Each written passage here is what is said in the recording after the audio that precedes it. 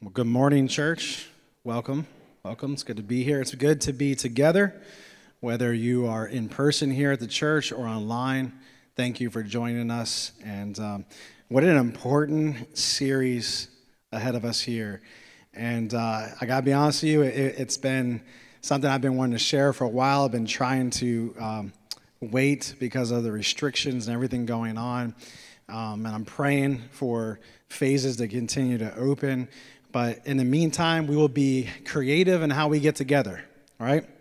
And we will pursue this important biblical command and mandate for the church to be together in close proximity and not just online. But we are grateful for online. We will not stop doing online. It will continue for those who feel more at peace of being there now for their health and their safety. And hey, if you're ever not feeling well, guess what? You can watch online.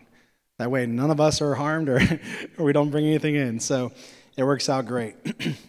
This series is really important to our church because we can't actually fulfill the vision that God has given us, the command to make disciples that make disciples, so multiplication. We can't help people follow Jesus and send them out to help people follow Jesus if they're not together learning and loving one another and showing the love of Christ and teaching the Word of God. In other words, there are pages and pages and pages of Scripture in the Bible that cannot be done and lived out and obeyed without being together. It's just not possible. And we're going to go through quite a few of them for the next few weeks to look at the importance of three things: getting together or get together, grow together, and go together. And so today is really simple. It's the importance of getting together, and I want to give you the theological, biblical foundation of why we even gather as one church and as one body here in this fellowship together in person and as well as in our homes and our groups. So if you want to go to, if you have your Bible, go to Acts 2, 42 through 47. I'm also going to have on the screen for you, Acts 2, 42 through 47.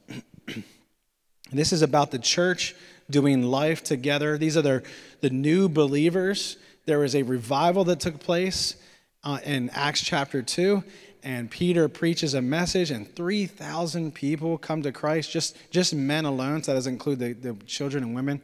So a move of God is happening, and the first thing they start doing is getting together. And we're going to find out what they did when they got together. So Acts 2:42. All the believers devoted themselves to the apostles' teaching and to fellowship and to sharing in meals, including the Lord's Supper, and to prayer. A deep sense of awe came over them all, and the apostles performed many miraculous signs and wonders. And all the believers met together in one place and shared everything they had. They sold their property and possessions and shared the money with those in need. They worshiped together at the temple each day, met in homes for the Lord's Supper, and shared their meals with great joy and generosity, all the while praising God and enjoying the goodwill of all the people. And each day the Lord added to their fellowship those who were being saved. So we see here is all the believers devoted themselves. Devoted. When I was reading this, I just sensed that God was like, Ryan, what are you devoted to? And I thought about that for a moment. I'm devoted to God. I'm devoted to my family. I'm devoted to this church, to my friends, sometimes to sleep, some food, whatever. Devoted. It's a strong word, isn't it? It means commitment and time and your all and going after it, and just devotion is faithfulness. In church, I just want to ask you a question to think about. What are you devoted to? What are you devoted to? Look at what they were devoted to. They were devoted to biblical teaching, the apostles' teaching. And at that time, it was the life of Christ, because the apostles were those who were with Christ. It was the life of Christ, and it was the Old Testament. They didn't even have the New Testament yet. They were making the New Testament pretty much. They were living out the New Testament at this time. And we're reading about their journey together. So they came together, not just at the temple or the synagogue, or for us, the sanctuary, but they met together in each other's homes, because guess what? That wasn't enough. Coming together at the temple wasn't enough. They were hungry. They were devoted to biblical teaching and to the apostles' testimony of what they saw in Jesus. They wanted to know everything about Jesus they could possibly find out. And then they did what we Christians like to do. They got together to eat. It's true. We like to eat. But not just to eat. We can do that by ourselves. But when you come together and you sit around a table together, you get to share life and be there for one another and hear each other's stories and know what you can pray about and know how to encourage someone. And so they shared not just food together, they were sharing spiritual fellowship together. And we're going to talk about that more as the series goes on. They did communion together and prayer. They prayed. So that's where you get your modern day Bible study or home group. Biblical teaching or the Word of God, coming together to fellowship and eat and then pray. So right now, if you need a model for what to do when you get with someone, whether it's 1, 2, or more, like a group, you know what to do. You pull out the Bible and you eat the Word of God. Whoever brings those delicious brownies that I mention like every week, you eat those. Or maybe everyone brings something to share and you can contribute your flavor and your culture, which is really fun, actually. And then you pray for one another and you pray for the church and you pray for the lost. Doesn't that just sound good? Now, if you're an introvert, maybe that's not you. And that could be different. Maybe you don't like big crowds, so maybe your time is just with 1 or 2 people. I'm like 50-50, just so you know. Everyone sees me as this extrovert kind of guy. But like, I need my alone time. Just ask my wife. If I don't get my alone time, I'm like an ogre that no one wants to be around. You know, I got to get alone. And then I love, when I'm not with people, I actually feel empty. Like people give me life. Are you like that? Anyone like that? Like when I leave Bible studies and home groups, and when they finish, I can't even sleep because I get life from that. It's fun to me. And so some of you are like that, and some of you are like, well, I've had my amount, time to leave. You know, here's the front door. And that's fine. It's just the way we've been wired. The point is, are we devoted to one another? And we see here this spiritual fellowship that was taking place. And I want to show you, there's really 3 themes in Scripture that point to this spiritual connection that we all have with one another. And the first one is the family of God. In Scripture, you will find scriptures about you being a child or being a part of the family of God. And it is meant to be literal in a spiritual sense. So in other words, okay, Larry and I, we're not from the same bloodline, so to say, or are we? One human race, right? But spiritually, we are family. Okay, his background, his ancestors are different than mine, but when it comes down to it, that doesn't matter. What matters the most is spiritually we've been brought together, and he is my brother in Christ. He's my family member. He's in the house of God. John 1:11-13 says, he came to his own people. He's talking about Jesus came to the Jews, and even they rejected him. But to all who believed in him and accepted him, he gave the right to become children of God. Wow. So every single one of us who believe in Jesus, no matter our background, become children of God. Ephesians 2:19, it says, so now you Gentiles are no longer strangers and foreigners. You are citizens along with all of God's holy people. You are members of God's family. And that's why we say, welcome home. Welcome home. When you give your life to Christ, you're home. You're back with your Creator. You're home with your Father. And guess what? You have some crazy siblings up in here. And we're not perfect. Okay? So when you put your faith in Jesus, you are part of the family of God. Secondly, you will read in Scripture what's called the fellowship of believers. We just read one of the main scriptures that uses the Greek word koinonia. Acts 2, 42 through 47 is where the word koinonia is used. It's the Greek word meaning for a spiritual connection, a spiritual bond with other believers. And it takes place also in 1 John 1 through 4. John the apostle, he's writing this letter to the church, and he wants them to understand how they become part of the fellowship, or how they are part of this spiritual fellowship, not just locally in their area, but globally, everywhere. And this is what he says. He's talking about Jesus, and John had been with Jesus up close, in close proximity, where he could hear and touch Jesus. And this is what he says: "We proclaim to you the one who existed from the beginning." He's talking about creation. "Whom we have heard and seen. We saw him with our own eyes and teach him with our own hands. He is the word of life. This one who is life itself was revealed to us, and we have seen him. And now we testify and proclaim to you that he is the one who is eternal life. He was with the Father, and then he was revealed to us." So he's talking about his birth. He's talking about being born into the earth and living here on earth, and that's Jesus. "We proclaim to you what we ourselves have actually seen and heard, so that you may have fellowship with us." So he's talking about proclaiming Jesus so that others could have fellowship, because guess what? Everyone's welcome. God's front door is open. For now,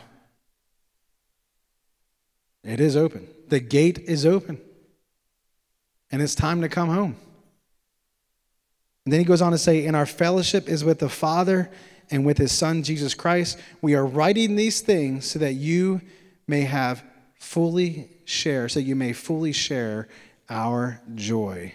It's a joy to be part of the fellowship of God. And he wants other people to experience that same joy, even if we're kind of crazy sometimes as a family. Every family has some dysfunction, right? So we belong to the fellowship of believers. And the third, by the way, that one's also literal in the spiritual sense. Okay? We are a fellowship. We are one. Now the third one is more metaphorical. Paul uses this most often in Scripture: the body of Christ. The body of Christ. This is the third one. I love this one. 1 Corinthians 12 through 13 says, "The human body has many parts." So there's the metaphor. "But the many parts make up one whole body. So it is with the body of Christ. Some of us are Jews, some are Gentiles, some are slaves, and some are free. But we have all been baptized into one body by one Spirit, and we all share the same Spirit." Church, it is so important that we see at this time, in this context, there were different nations. There were some that were enslaved and some that were free. And it didn't matter if they were enslaved or free, if they were a Jew or a Gentile, like a Roman or an Asian. It did not matter. What matters is, did you believe in Jesus Christ? And if so, you are one because you've been baptized into the same family by the same Spirit. Wow. That transcends everything we see physically and makes us connected spiritually. He goes on to say this about the body in verses 26 through 27. "If one part suffers, all the parts suffer with it. And if one part is honored, all the parts are glad. All of you together are Christ's body, and each of you is a part of it." Wow. That's how connected we are, that we should mourn with our fellow brothers and sisters in Christ when they are mourning. We should be glad when something good happens in their life. We should be happy instead of jealous or being having bitterness towards them. We should show joy as well. Romans 12, 4 through 5 says, "Just as our bodies have many parts and each part has a special function." Did you hear that? You actually have a special role in the family of God. If you want to read the context of this more, I didn't have time to break down all the gifts that God has given us as the church, but you bring something special to the table. You bring something special to the family of God. And while it may not be able to be exercised on Sunday morning, we have another 166 and a half hours of the week to exercise those gifts. I think I did the math right on that. 168 hours a week. So, it goes on, so it is the Christ body. We are many parts of one body, and then this kind of can get a little, because for us, and we all belong to each other. That's what it says. And it's not like possession, so to say. It's more of we're just connected. We belong to one another. We belong together. We're part of the same body. And so what happens to you, church, it matters to me. And whatever happens to me, it matters to you, right? Because we belong to one another. That is the theological, biblical foundation for the reality that physically and spiritually we are one body. We are family, and we are a fellowship. Not just here at Calvary, but around the world. We belong to a global fellowship. Praise God. Now look around real quick, because everyone around you is your family members. And as we go through this series, we're going to learn how to kind of get along sometimes, right? How we have to get along, how we grow together, and how we serve God together, how we go together. And again, this series means so much to me, and it comes at such a difficult time in our world, doesn't it? But let me not jump ahead. I'll get to that. So what does this mean for us to apply it? What does it mean for us on a practical level? There's something really encouraging I want you to know. We just read that we are connected. You know what that means? You are not alone. And sometimes we might need to write that down right now. I'm not alone. We are not alone. You are not. I'm not talking about aliens and UFOs.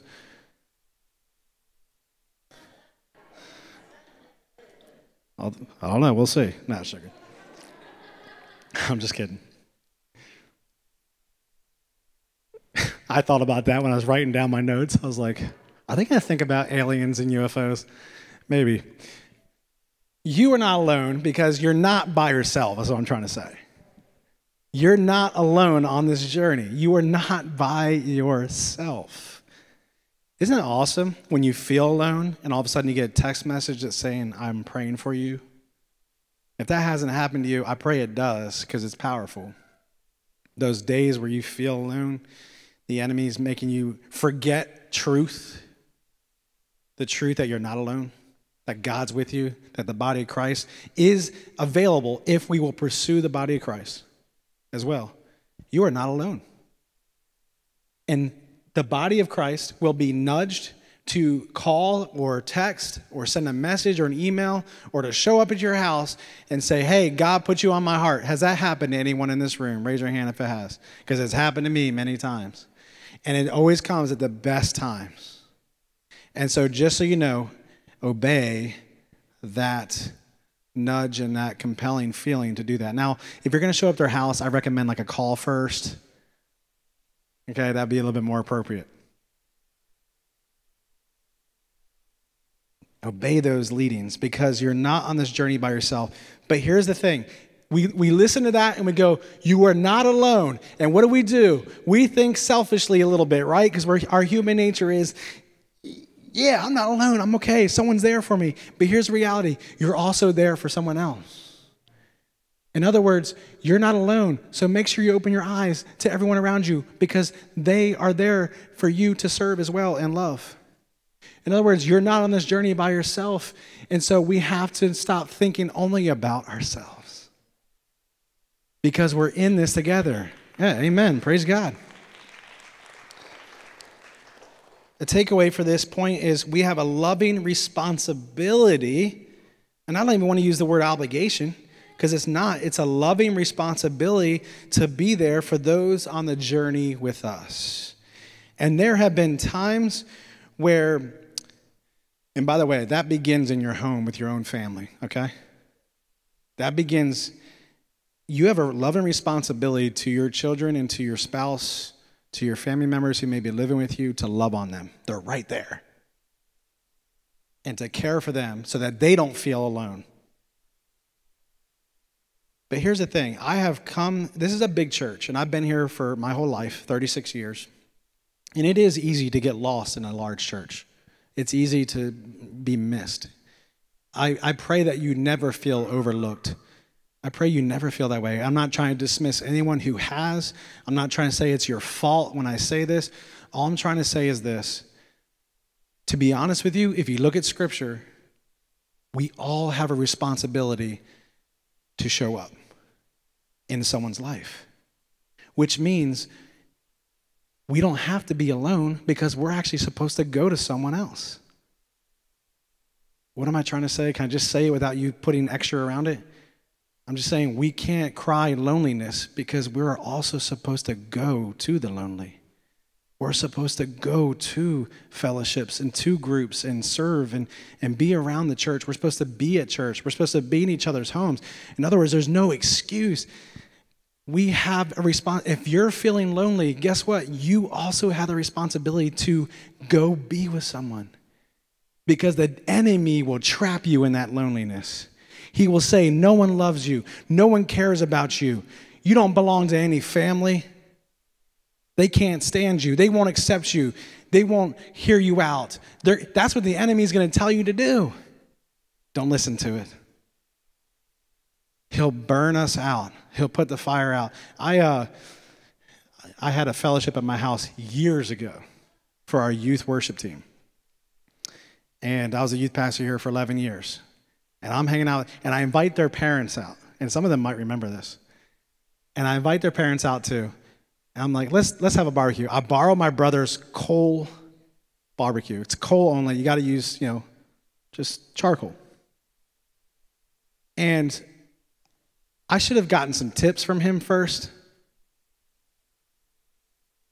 Because I poured the charcoal in there, and I lit it up on fire, with lots of nice gas. I like doing that. That was fun.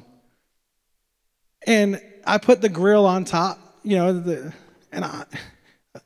I throw the hot dogs on and the hamburgers on, and then I close the lid, only to come back like 2 minutes later, and they're just burns. And I can't stand an undone hot dog on the inside or an undone burger on the inside. Like, you don't even want to eat that. But there's nothing worse than a dark hot dog on the outside and on the inside it's still cold. And I didn't know what to do because I put everything on the grill. Like, I didn't have any extras. And it was like a movie. You could see everyone eating the food like, this is good. It was terrible. They should have just admitted it. Order pizza. This guy needs to order pizza. I did some research after the party that you're supposed to spread, the coals out. Right? To spread the heat out, help equalize over the entire, and let it cool down for a little bit, Well, I didn't do that. Now, you've heard this analogy, I'm sure, before. That if you take one coal out of that fire, it gets cold. But if you put that coal back in that fire, it gets hot again. Because the rest of the coals warm it. The devil is trying to pluck us out of being together right now. He will pluck you out like that, like a piece of charcoal. Yep. And you will feel like God's love is cold for you. You will feel like the church's love is cold for you, but the devil has effectively dismantled your connection with the church. And he will make sure that you blame the church. You will blame your closest friend who never texted you, who never called you. He will do all that. He will get that in your head, and you will believe a lie when the reality is we are right here for you. We just got to show up. And I'm saying that not to get on anyone who's done it. I haven't heard that in years, so I don't have any close stories or recent stories. I'm saying that because that's what the devil does, and I'm exposing it. But right now, it's really hard to get together, isn't it? It's hard. And so what I'm preaching right now is counterculture, and I'm not saying disobey in a sense of just being, not using common sense or to be a jerk about what's going on in our world. What I'm saying is let's get together safely. Let's get together safely. And by the way, before COVID ever happened, getting together was already counterculture. Did you know that? Because we're way too busy for each other. I'm not growing. I don't know what to do. I feel alone. I need answers. Everything we will ask ourselves is in community. It's in togetherness. God has given your brother or sister the ability to encourage you so you won't feel like that week in and week out. He has given us people in the church who don't see any issues going on in the world. God bless them. That's funny, right? I mean, it's crazy. There are some people in our church, they don't see anything wrong going on, and maybe that's to a fault, but I think it's pretty encouraging. In other words, they see things through faith in God, and they encourage me to see things differently through the eyes of God. Surround yourself with people like that. And then there's the realists like me. And sometimes you have to bring those people back into reality. And so what do? What am I saying? We complement each other. But there are things that we're hurting for and hungry for that is actually in fellowship that God has ordained for us to give one another. And yet, we're not getting together. And that's really my next point. We feel alone if we don't make spiritual family time a priority. We need our family time with our blood family, our family who lives in our household. And that's already hard enough to get, isn't it? Because we're so busy. But we need to have spiritual family time. And by the way, I guarantee you my brother right down here is not going to get a chance to ask someone way back there how they're doing and can I pray for you? Because we're not meant to just get together right now. We're meant to get together throughout the week too. You can't have quality connection just on Sunday alone. We have to make it a point to get together throughout the week, to pour into it. I'm going to get into that. I'm jumping ahead. My goodness. We need each other. We've had people contacting us saying, I need to get back to church. I feel so disconnected. I feel lonely. Loneliness is skyrocketing right now in our world. Suicides are ramping up right now in our world, caused by loneliness. It's not good. We need each other.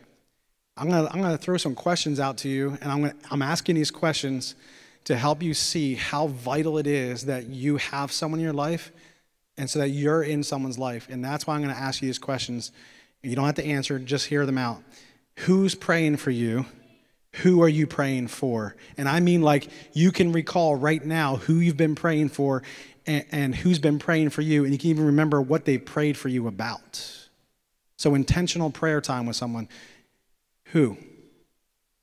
Who's encouraging you each week? Who are you encouraging? Who are you listening to? Who's listening to you?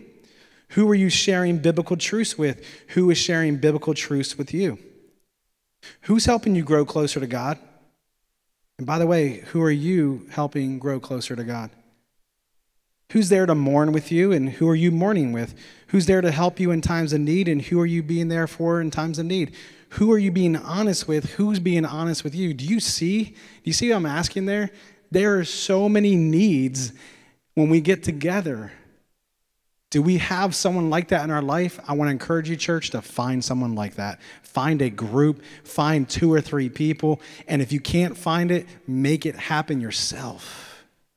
Because the world we're living in right now, we need that. We need someone to be real with us. We need someone to pray for us. We need someone to listen to us. We can't afford to be here on Sunday only and receive this important instruction right now, and that's it. We can't afford it. The devil's working full time. He uses 168 hours to destroy the church. Do you know that? He uses 168 hours a week to destroy the church. That's a whole week. We are on his target every day, every hour, every minute, every second. You are on his target list. We can't handle this by ourselves. We need each other. I'm just being real, because I know in my life I couldn't do this by myself. Lastly, it's going to take us to be intentional to get together. It's going to take intentionality, because we live in a world where we're so consumed that before you know it, it's bedtime. Am I right? Before you know it, it's like, time to go to bed. I'm exhausted. And we haven't checked on our brother or sister in Christ. We haven't tried to encourage them. We haven't prayed for them. We didn't send them a scripture. We didn't get with them for coffee. And that's really hard right now because no coffee shops are open inside. There is Panera. Watch, I'm going to go there this week and everyone's there. Get together intentionally. Hebrews 10, 24 through 25, the famous scripture we always use when no one's coming to church, but let me use it in a different light. Let us think of ways to motivate one another to acts of love and good works. And let us not neglect our meeting together, as some people do, but encourage one another, especially now that the day of his return is drawing near. So no doubt, the importance of being together, we should not neglect that. But I think in American church society, we think Sunday morning. In the Western or in the Eastern world, in Jerusalem and all that, they thought about that all the time, not just Sunday morning. If someone didn't show up to home group or church at the house, they were like, hey, are you okay, man? Well, they didn't have phones, but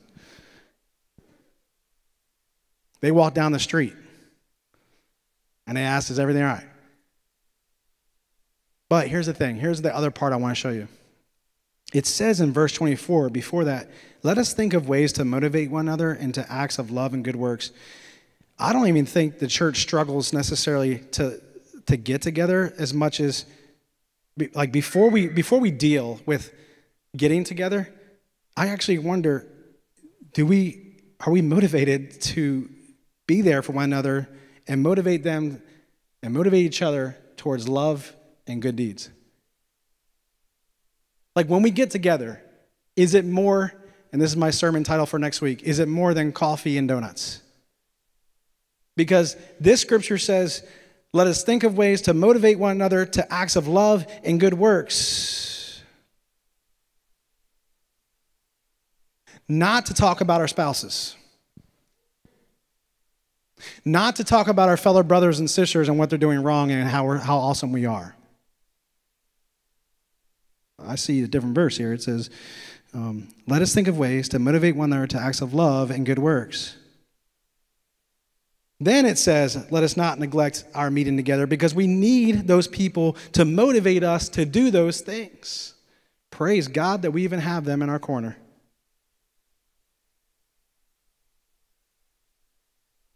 A takeaway that it's out of context now, but this is the heart of this message.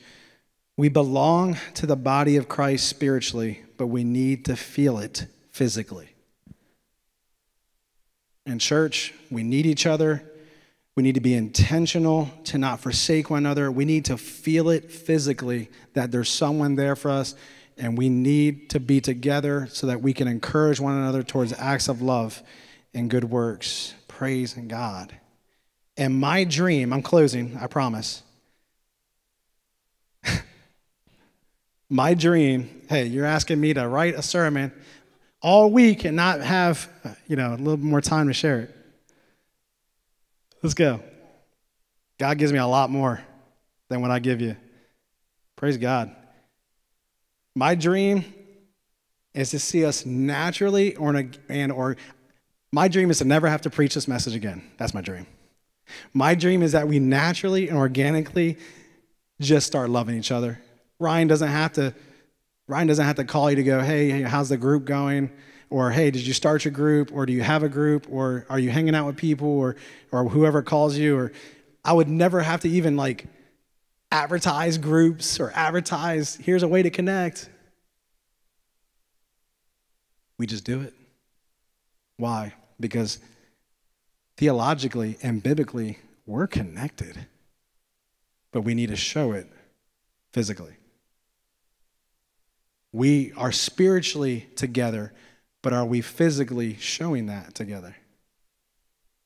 And so the day that it would be where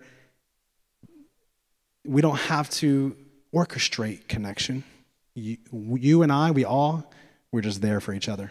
Wouldn't that be beautiful? But you know what churches and pastors are having to do? They're having to plan get-togethers so that people actually get together, because that's how bad culture is right now. I'm just being completely transparent with you. We're wasting God-given hours and time and money for pastors to plan get-togethers because the church isn't doing what the Bible says to do in the first place. Wow, I got real right there. But you need a transparent leader right now. You need to know the truth. Because I'm watching articles and I'm watching videos of pastors coming up with schemes to get people together, and it's simply because the body of Christ isn't obeying Scripture to get together. And now things are just worse because we're told not to get together. So my heart breaks for this. And not to be mean or mad at the church, I'm mad at the devil. I'm mad at this culture we're living in where people are dying. Did you know that 79% of Gen Zers, that's 21, 22 or younger, 79% of them are dealing with thoughts of suicide and depression? They're disconnected. They're feeling lonely. I'm sorry, it was lonely. The statistic was loneliness. 79% are saying they feel lonely. The church needs the answer for that. We need to step up and be together and help them not feel lonely. They're connected electronically. They're not connected physically. To see and hear and feel love, the love of Jesus Christ. Well, good luck trying to get them to come out, Ryan. I can barely get them out of their room. I know, that's gonna be a struggle. But it's worth the fight. It's worth the fight. So let me end with this. I'm sorry. Let me end with this. God's just giving me extras right now. Steps to get together. Ready for this? This one's going to be like, hey, Ryan, didn't you get a degree to give us something a little bit more in depth than that? Say hi. Say hi, yeah. You would be amazed if you said hi to someone when you walk out of here today. It leads to something else. It's called introductions. Hi, I'm Pastor Ryan. What's your name? My neighbors, well, I learned this on Right Now Media. There's a video series called The Art of Neighboring. And I totally agree with what they said in the first episode. They said, get to know your neighbors' names. That's it. That was the first lesson. I was like, I just watched this video clip for them to tell me that. But the reality is, it's true. Do you know your neighbor's name? Man, do we even know the names of each other? Because you're more than a number. You're a name here. God has called you by name. And so we need to look at, by the way, I forget names. I am so sorry. I'm more of a face person.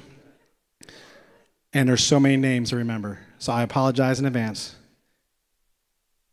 Name tags are great, even though they're kind of old school. But look, get to know someone. Say hi. Get to know them. Unbusy your schedules. We're way too busy for one another. We have to get busy with each other. Okay? Just being together, caring for one another. Keep your eyes open for those who are disconnected. Okay? Have those eyes that see the way Jesus would see. Be a host for a dinner with your family or plan to go out. Get involved in a community group or a ministry here. We are launching community groups in September even more. And if you want to help host it, let's do it. Again, I dream the day where we don't have to necessarily manage that. It is good to have accountability, though, over group leaders, right? Just so you know, some cults started from groups like that in people's homes. So there's importance of accountability. But how cool would it be for Ryan not to have to set up lunch dates with you guys. You just do it, right? That's what I mean. But 2 ways people get connected to Calvary the most: serving in a ministry or being involved in a community group. Sunday morning is actually the first part where we just get to know you. It goes deeper when we do groups and when we serve. It's fact here at Calvary. It's fact. Why don't we pray together? I've gone long enough. Steps to get together: say hi, introduce yourself, hang out a little longer, maybe outside today because we got to clean the sanctuary now. Get a number. Another couple near you, or a single, or some teenagers, teens, get a number. Connect. We're family. Amen. God, we thank you for this message. And Lord, I pray that today the church senses your heart through me. And it's not me. It's your heart. This is your word, God. And there's been damage done. But God, we will work hard. We will prevail. We will unite together. We will be together to counter the damage done. God, no one should feel alone. So help us to be there for each other. Help us to see how we need each other. Help us to be intentional. God, we want to obey your scripture to motivate one another towards love and good deeds, to not neglect meeting together in our homes or here, or in restaurants, coffee shops, wherever it may be, in parks. We won't neglect those opportunities to love one another and motivate towards good deeds.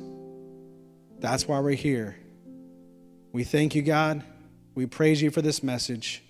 And God, we give you all the glory. This is not about me. This is not my words. This is you, God, speaking today. And may we be careful to obey everything we've heard and everything that's said in your word. In Jesus' name we pray. Amen.